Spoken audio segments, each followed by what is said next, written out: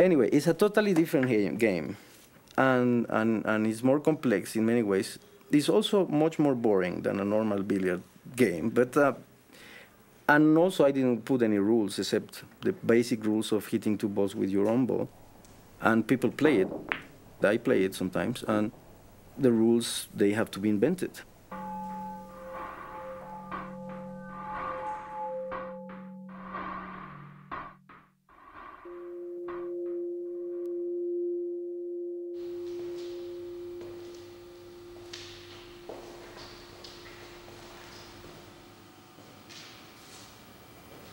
I try to use the tools that everyone can use. I don't want to be a specialist in a technique that is very difficult. I prefer to be a beginner. You know, I like to learn how to fix cars, and then I did the Citroën. I mean, I'm not an expert in cars. Even I think sometimes when I do like ceramic, it's like a hobby for me. I think it's more like, well, yeah, I like ceramics, it's nice, I want to learn a little bit. It's exactly what you define a hobby.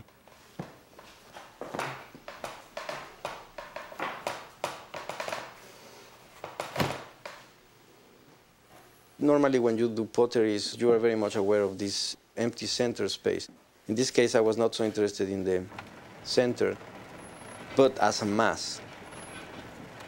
For that reason, I needed a clay that was special. And this workshop used to be a brick factory before, but they have this machine to produce clay that I need very fast. So in one day, you can do a whole amount of hours, almost like a worker doing a mechanical thing. And for me, that was important.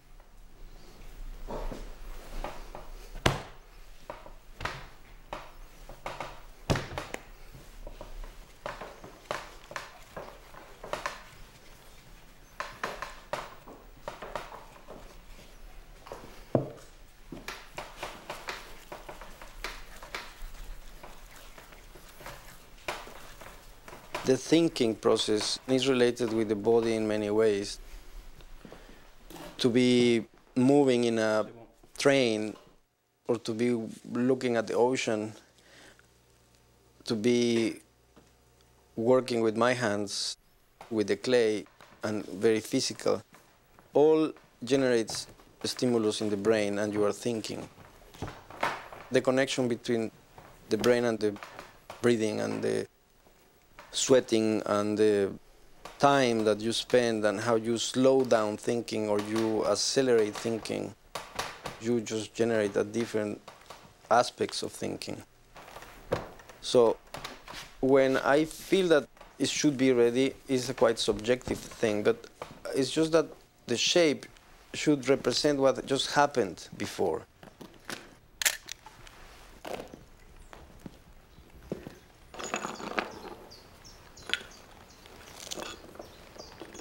The pot is a very complex instrument in human history. Can be related with Mexico if you want, but I think it can be related with Greece, it can be related with everybody in the world, because pottery is just part of our history.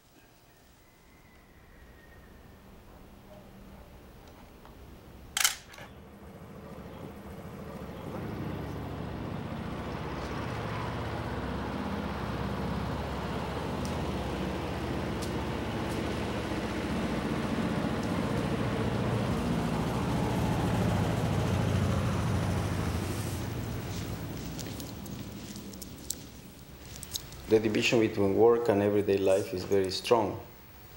In Mexico, it's the same. And that space in between work and life is the space that is very hard to negotiate for everybody. Leisure time, or pleasure time, or knowledge time, or research time, or that space that is left over, because the important thing is to work and then to sustain your life or something. But then all the spaces in between are a bit lost. So every citizen has to fight for those spaces.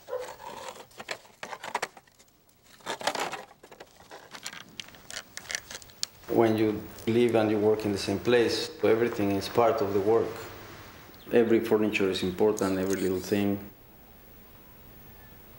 even the trash.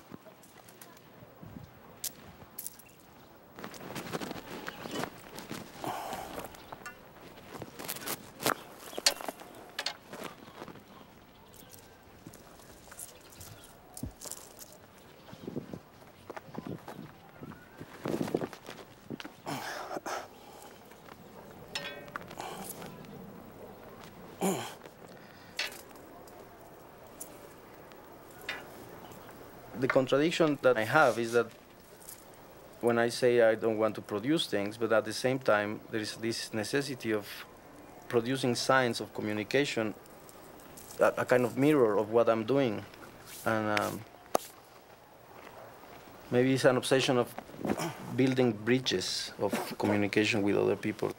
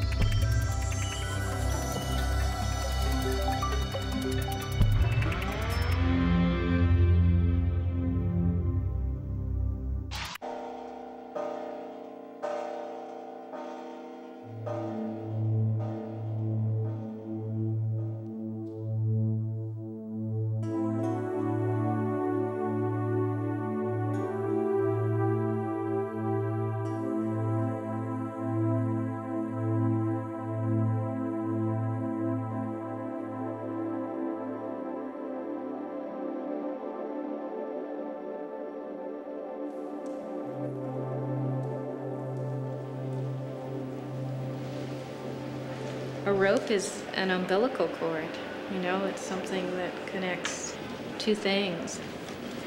Which sort of is what More is about. It's about all these people being, you know, my life sort of connecting all these people. The idea was to take all these very different materials, but also lives, and sort of bring them together through the rope-making process. My mother's fall I put in there. And then my friend Pat made this piece with hammocks. So that's what this is. Another friend's piece, Doug, this is his high 8 tape that we took apart. And this is sort of my favorite section. This is the section of the grandmothers. This red dress is my father's mother's Christmas dress. I wonder whether the viewer can, in some way, uncover these stories through their experience of the object, whether these stories are somehow held in the material. With a lot of the materials, what was done is they were cut up into strips. Or say if it was an electrical cord, it was taken apart and all the wires inside were taken apart and then twisted together with other materials to create a rope.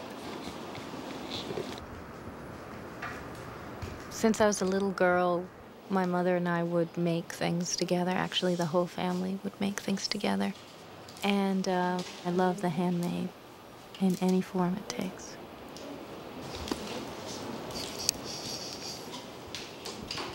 There's so many objects that we come in contact with that we've lost a connection to what they're made of, who made them. So That's really important for me to sort of, in the object, on the surface of the object, somehow give you a history of how that object's made its way into the world.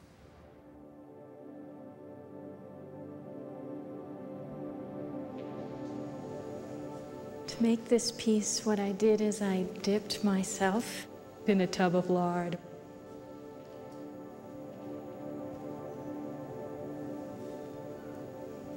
The piece is called Eureka, and it was inspired by the story of Archimedes. And Archimedes was asked by the king how much gold was in his crown, and he was killing himself. How can he measure capacity? Well, he's in the bathtub one night, and he realizes that his body is displacing the water in the tub. He gets very excited, jumps out, and screams, "Eureka!" It seems to me that Archimedes' body was the tool for the experiment, just as my body is the tool for making.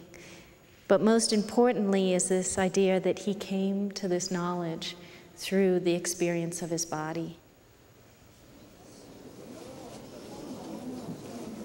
And that's why I do these kind of extreme acts with my body. I feel that the viewer has a body too and can empathize with what I put myself through to make the artwork. To me, so much meaning is in how we choose to make something, both in art but in all objects that we deal with in our lives. I kind of think of the work as like the viewers coming in on the scene of a crime, and I've left all these clues for them to uncover.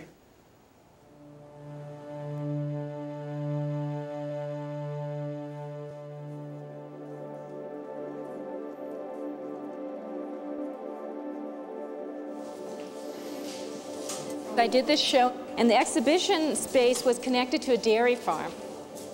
Right away I said, "Can you give me a tour of the barn?" And I noticed that troughs are made out of tubs. I thought, what if I take a bath? Will the cow continue to drink? Thinking that, I've drunk from the cow my whole life, and I could sort of create this relationship. Well, cows are very curious.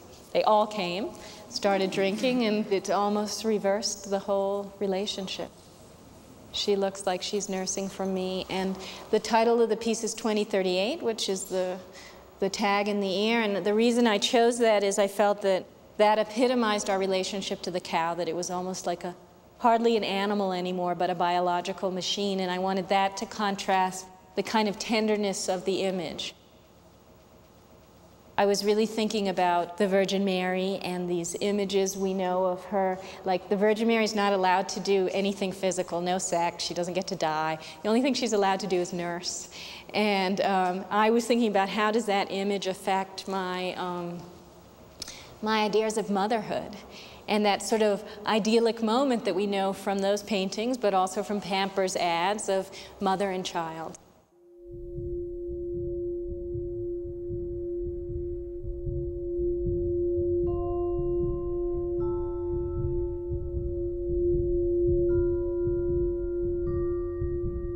What you're looking at is a bucket from a construction tractor. It was twice the size.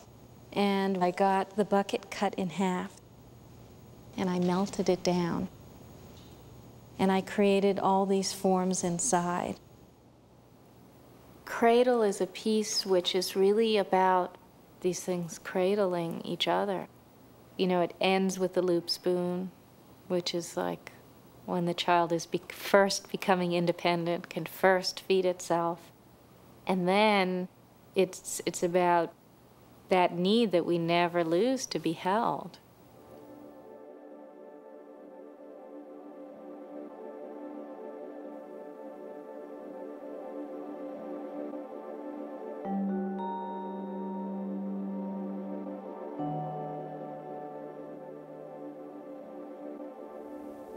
All the cow pieces were an effort to relate to the cow, to understand it and to understand my relationship to it. And so for me to get on my hands and knees is really to imitate the animal in some way. But also It's clearly a submissive pose. This work is made out of raw hide. I made a mold of myself on my hands and knees. And then I took the raw hide, when it was very malleable, and I draped it over the mold. I worked with all the folds, sculpting them to depict the body underneath the veil. Then, when the hide was completely hard, I removed the mold from the inside. So actually, she's totally hollow inside. And that's really important because I really want the viewer to feel both the absence of me and the absence of the cow.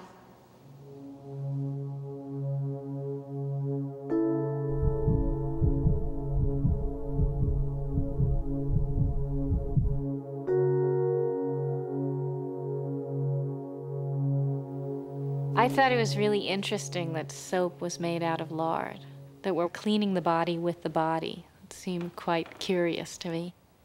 So I had this idea that I would make a replica of myself in chocolate and in soap, and I would feed myself with myself by licking the chocolate and wash myself with myself.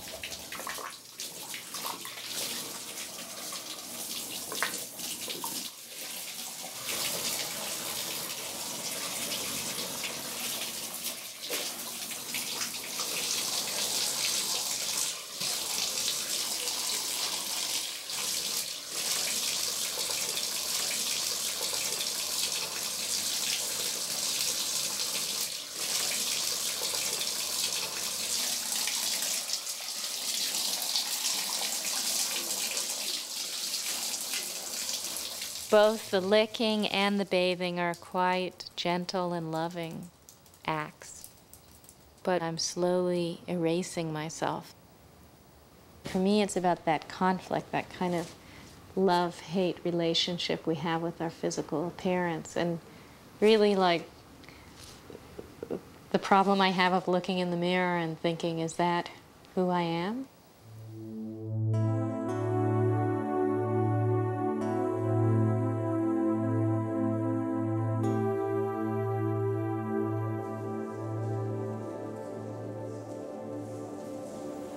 As I was making the rope, I thought it would be really nice to walk on this rope.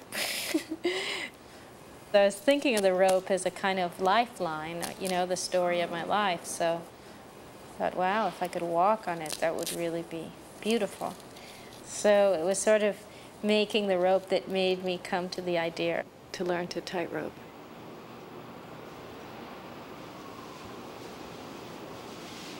I practiced tightroping for about an hour a day, and after about a week, I started to feel like I'm now getting my balance. I started to notice that it wasn't that I was getting more balanced, but that I was getting more comfortable with being out of balance. Rather than getting nervous and overcompensating, I could just compensate enough, and I thought, I wish I could do that in my life. After going down many different avenues, I decided to make this work touch. And what I did is I went home to the Bahamas, to the beach that was directly in front of the house that I grew up in. It made sense for me to go back to this horizon I had looked at my whole life.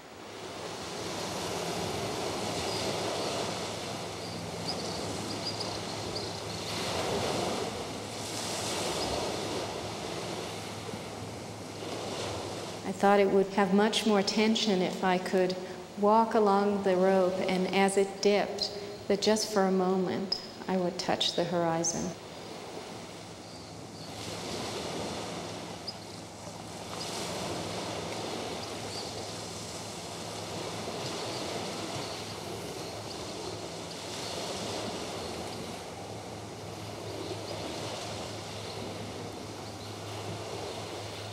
And so at a certain point, after making the video touch and sort of living my fantasy of walking on air, walking on the horizon, I thought, I really need to do a piece about falling. I went back to this idea that I wanted to make the rope to walk on.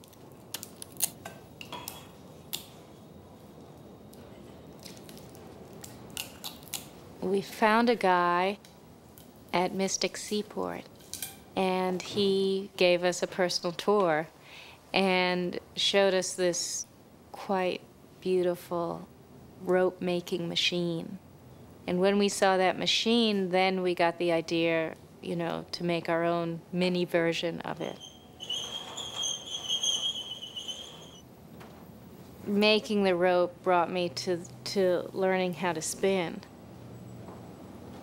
where with more we're using everyday materials. Now we're using the most traditional material, which is hemp.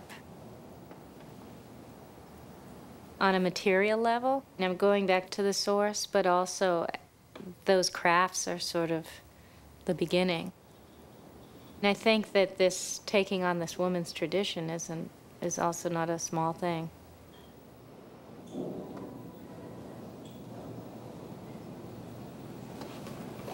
You have to put the right amount of energy into the twist.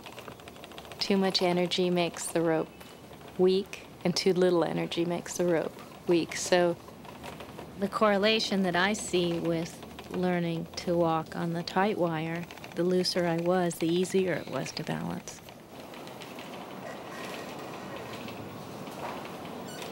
I'm not sure what this sculpture I'm making with the hemp and the tightrope will be exactly, but it will be about the fall.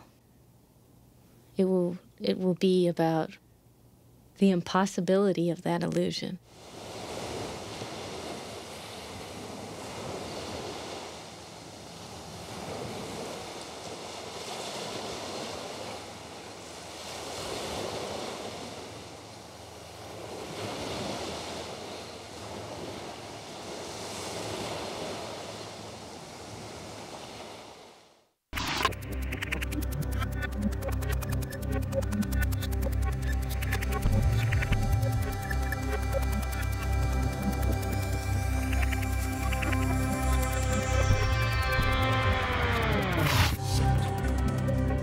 Next time on Art 21, Art in the 21st Century.